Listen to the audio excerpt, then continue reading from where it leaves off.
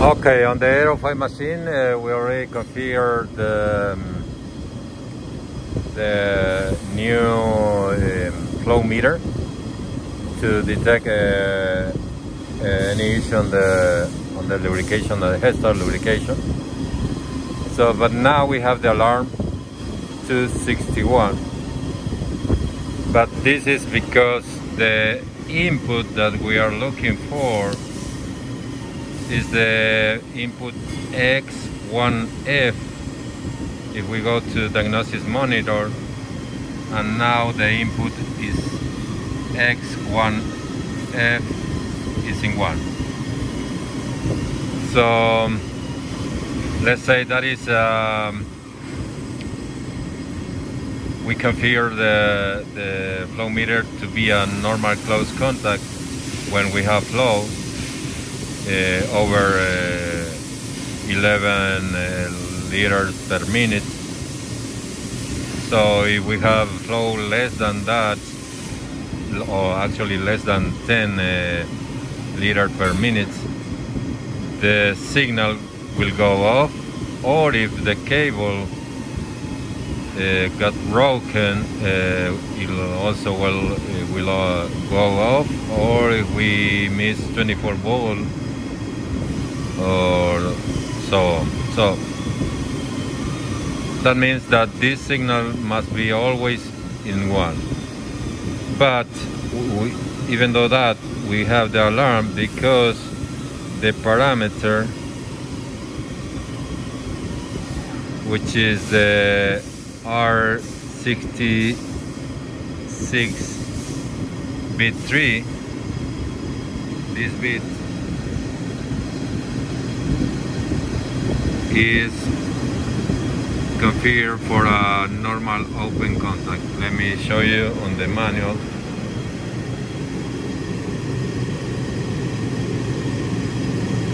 So, sorry, is configured for a normal close contact. So we have to change the parameter to 1. The parameter R66 bit 3 to 1, and this will do the M75, and the M75 signal is used on the logic of the alarm F61.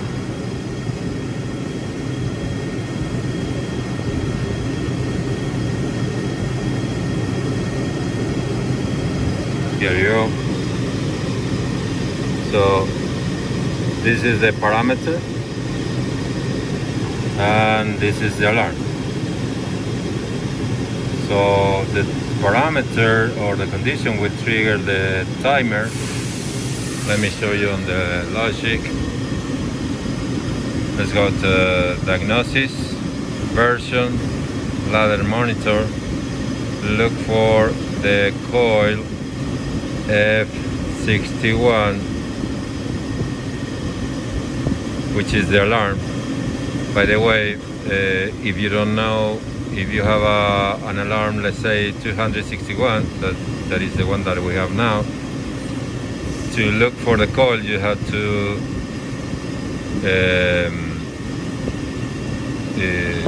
remove or get 200 less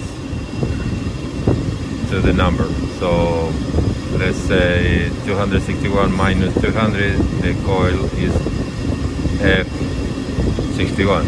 So this is the coil, and if we try to reset the condition, it won't go off. So let's go and change the parameter from machine parameter ladder R1 to 80, and the bits 3. This is 76543 210, and there you go. So now we have to turn the machine off and on to make it work. So let's do it. By the way, the flow meter is this one. I'll show you once it's on. And what we did is to eliminate the relay KA146 because we jumped the signal coming from the flow meter, which is 377. We jumped that signal with the input wire that is 432.31 for the input X1F. So let's turn it on.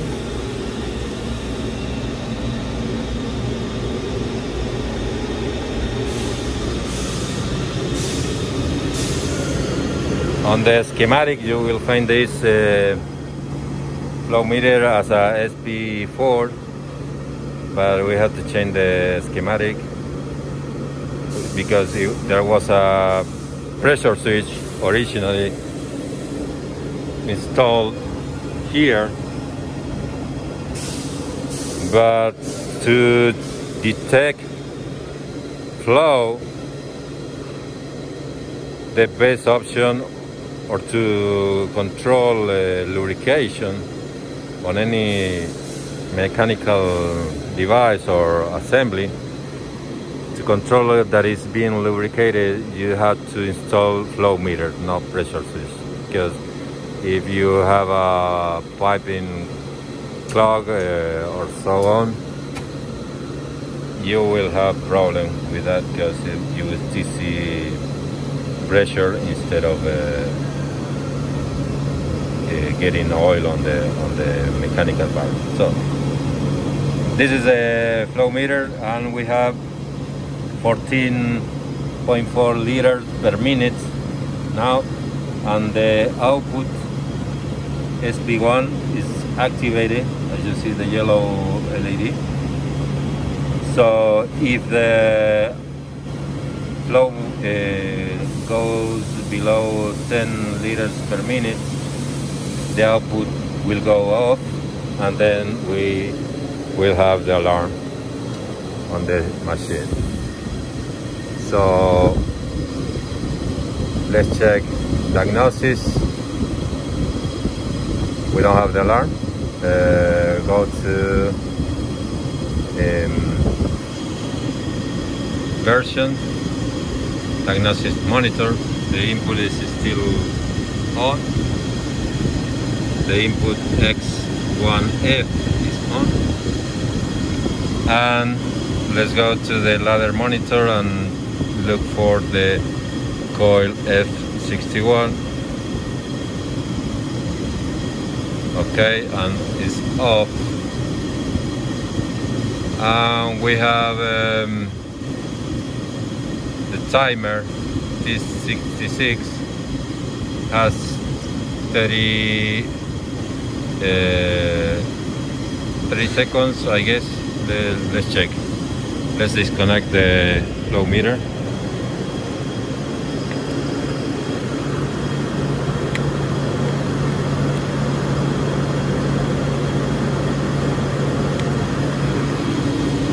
Okay.